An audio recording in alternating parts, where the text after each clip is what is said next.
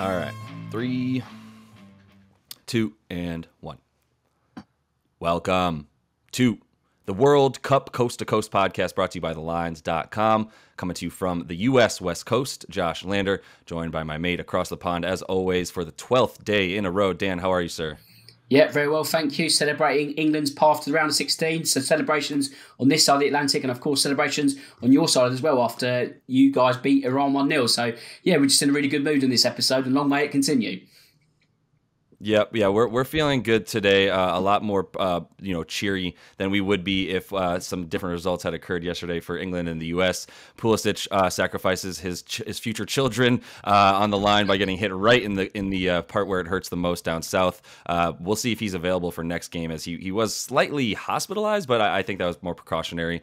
Either way, in this one, we are finishing up the group stage matches here, Dan. Finishing things with the Friday matches. This is day 12. As I said, of the World Cup. Make sure to like and subscribe to that page. Dan and I are bringing you videos each and every day that there is World Cup action. As soon as we get into these knockout stages as well, there's going to be plenty to choose from. Go ahead and also head to thelines.com. Dan puts all the picks and articles that he has up there about the World Cup this year. Also have our odds finder tool. As always, you can use that to make sure you're shopping those lines for this World Cup to the best of your ability. Get all that juice that you can back from these U.S. sports books.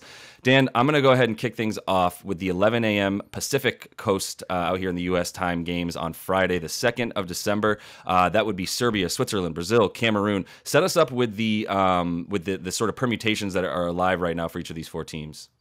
Sure. So Brazil, as we know, are already in the round of 16. If they win or draw, they'll top the group. If they lose and Switzerland win, that top spot will be decided by goal difference.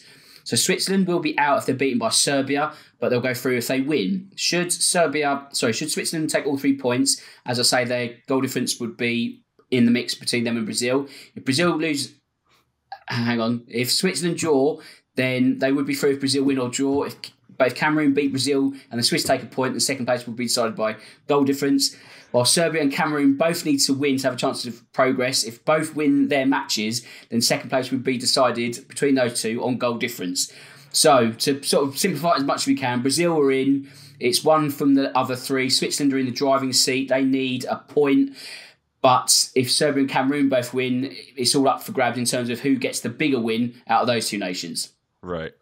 So if you're Serbia and Switzerland win, at all costs, I would say. I mean, don't leave things to chance is really what we're saying here. I don't know that there's going to be too much in the way of game theory that we can use to say, a tie might be likely. I don't know that either of those teams in Serbia or Switzerland are going to feel comfortable resting at any point without getting 3 to come out of that and not worry about the fate of the other game quite as much, right? So either way, I just love to watch Dan have to go through all of that. That's why I asked him to do that at the beginning of the video. Hopefully you're able to follow that. We're going to kick things off with the Serbia game, right, Dan, here as we have them taking on this feisty team in the Swiss as well, who seem pretty composed. So the Serbians looked really good. I'll just read it off here, the three-way money line. Serbia plus 160, slight favorites. A draw is plus 230, and the Swiss are at plus 185.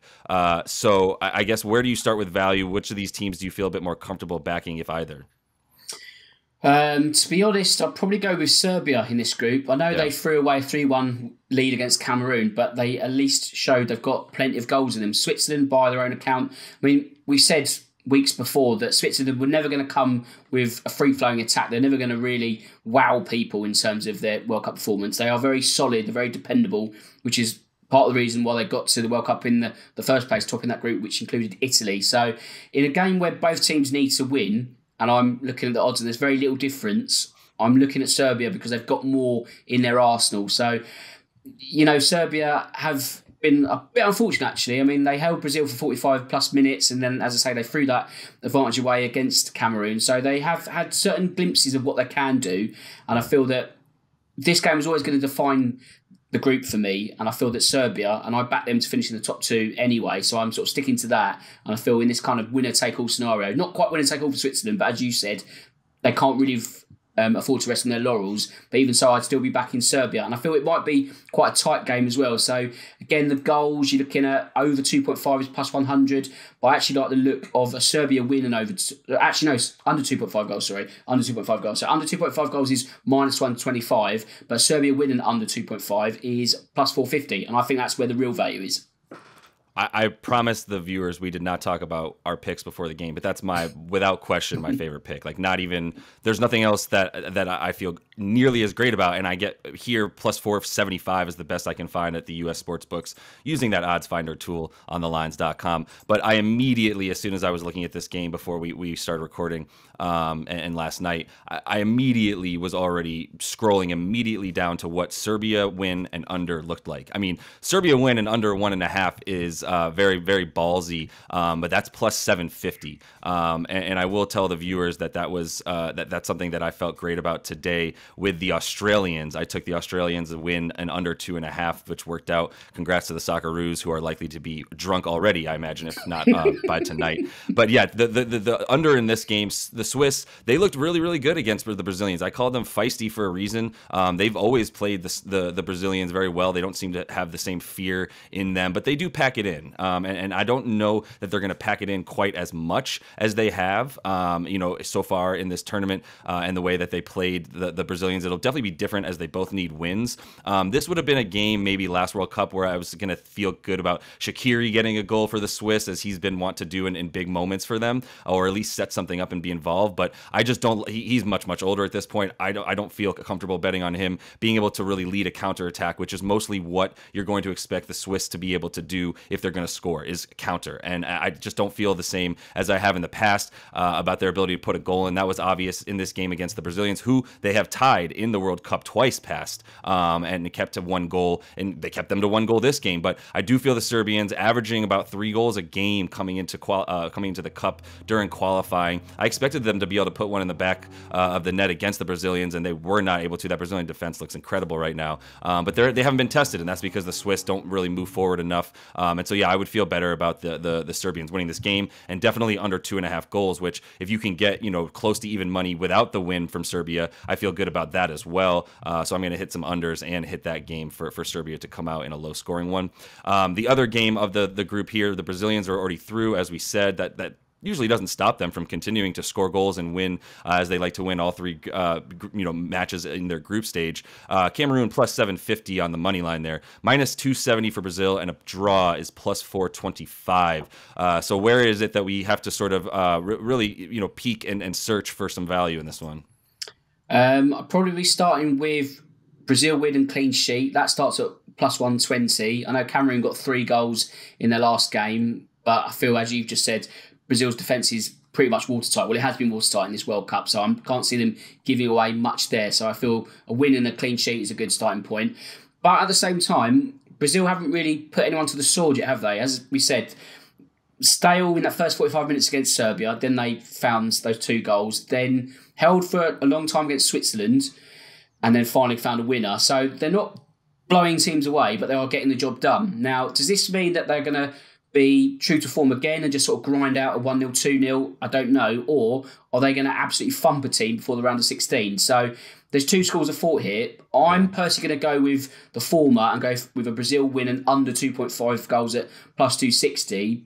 But you could be tempted into like over 3.5 goals on its own at plus 175, for example. If you say that Cameroon, they of course need a win to advance, and they can't sort of sit back and go, well, do you know what, we'll just see if we can get on the counter. They're going to have to come out quickly and see if they can really put Brazil under it. So I'm going to go for the continuation of the trend, but I wouldn't argue against if you were to say, actually, do you know what, I'm going to be going for lots of goals here. There are sort of 2 contrasting schools of thought here. Yeah. So it's really a case of which one you want, but I'm going to go with what Brazil have shown me as to where I'm going to go.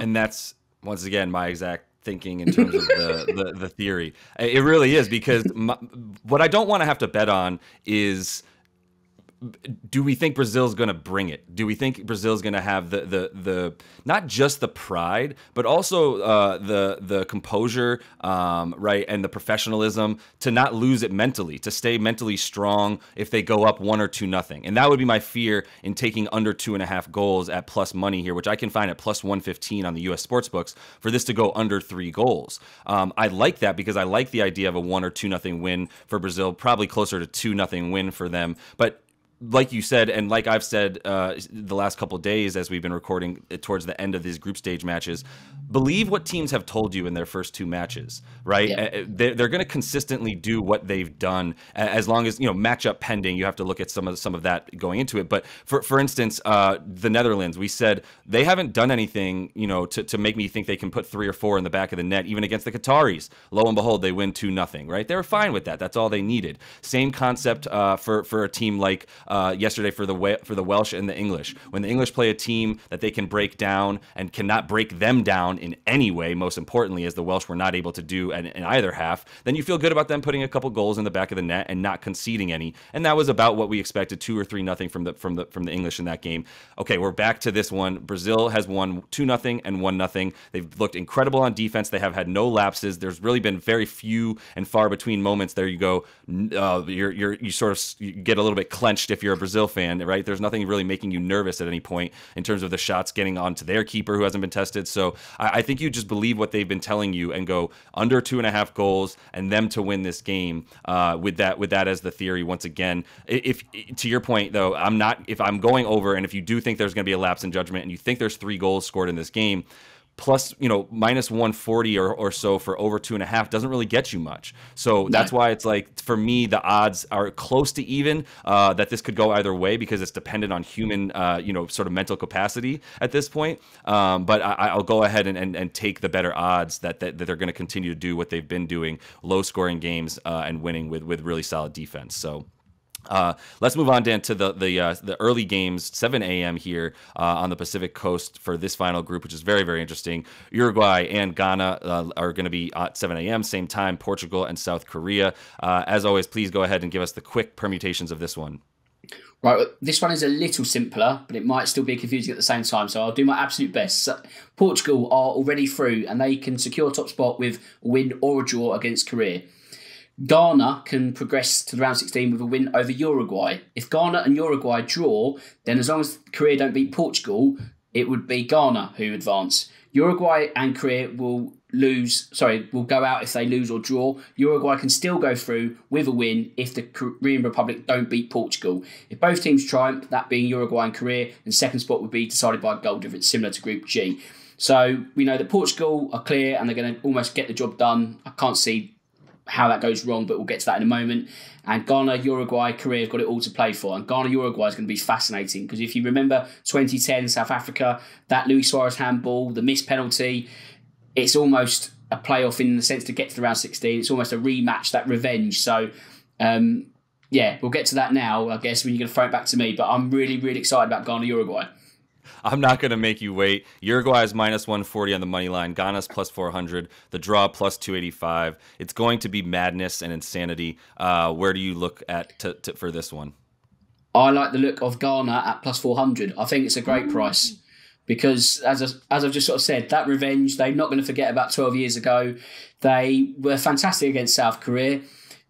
They made the sort of game a bit more difficult than it needs to be. I don't think 3-2 told the full story. They could have been clear, but they were definitely the best team. Against Portugal, they were a slip away from getting a point, and that would have been a fantastic start to the World Cup. So to just only have 3 points, but they've scored 5, conceded 5. They've been one of the most refreshing, entertaining teams of this tournament so far, and no one's really kind of rated them. They've just kind of gone under the radar, gone about their business. And I feel that Uruguay haven't really offered anything, to be honest. I mean, they've been bitty against South Korea. They had a chance. Diego Godin's thumped the post with a header. Bentancur should have scored against Portugal in the first half, but apart from that, they've not really had anything. When you consider the likes of Darwin Núñez, Cavani, he looks like an old striker now, doesn't he? Just, put him out to pasture almost. Luis Suarez is always a threat, but the pieces haven't quite worked. And I just feel that Ghana are just sort of coming into this tournament and just thinking, do you know what? Let's just unleash the chaos. And I think it's exactly what's going to happen. A plus 400. I love it. Uruguay has no goals in this tournament, which is wildly surprising, as you mentioned. Poor Cavani. I mean, Cavani has one of those faces that he's looked like he was 40 since he was 18. So now that he really is 40, he looks like he's 60. So he's getting on in age. But I would also say goals feel right. Why would I not continue to believe that the Ghanaians are who we think they are? They're going to give up some lapses in the back, and they're going to be very exciting going forward. So over 2.5 goals is even money in this game. That feels like a steal. I don't even need to pick the winner. I think this is Uruguay's hit 7 posts in this game. Like, they can't go goalless again, right? Meanwhile, the Ghanaians have 5 goals in 2 games. So to me, over 2.5 is easy money. If you feel bold, over 3.5 is plus 245. Over here, about 2.5 to 1 on your money. Once again, if you think the Uruguayans are going to play offensively as we think they are capable of, then why would you not expect them to put at least 1 goal in the back of the net, if not 2? I'll stick with the over 2.5 and just go ahead and keep like sort of feeling good about my bets in this one right now, because I've sort of stopped going quite as far into the 3-1 and finding some things using some of the stuff that we can bank on, having seen a couple matches in this World Cup. So like I said, believe what these teams are telling you through the first 2, except for except for Uruguay. Believe that what they've been telling you, which is we are so close to scoring so consistently that we have to just get 1 in the back of the net, as we've had so many on goal. So the other match that will be starting at this time, as you said, Portugal all the way through already. They're looking to win the group with at least a draw. South Korea needs a win, cannot afford a draw as well. So, I guess, do you think that this game opens up in a way that allows Portugal, who's looked fantastic, absolutely fantastic on the attack, maybe the best team on the attack that I've watched so far? Do you feel there's any value in minus 150 for Portugal to have the chutzpah, if you will, to win the game? The draw is plus 330, or South Korea to surprise us with a plus 380 victory? I think it all depends on who scores first, really. If South Korea can score first, then that's going to open the game up, make it much more exciting. I know Portugal are through, so it's a question of appetite. We've seen France just an hour or so ago stumble against Tunisia, and you feel to yourself, well, okay, well, they are through, they've done their job, so you can kind of understand why. Maybe that's the same energy that comes out of Portugal. But at the same time, why not carry on the momentum? Why not be one of the few teams that could get 9 points in the group stage and really sort of make a statement in terms of their World Cup rivals? So, South Korea have been disappointing. Heung-min Son definitely disappointing in terms of the tournament. So maybe he can put the nation on his back and at least go some way to try and get him into second place. That's going to have to come with a goal. So anytime for Heung-min Son is plus 220. Again, you can't really look past Ronaldo when it comes to anytime market. He's still moaning about the fact that the ball did or didn't touch his head against Uruguay, but he can right that wrong by scoring against South Korea. Plus 120 anytime. I like the look of plus 350 to start the scoring.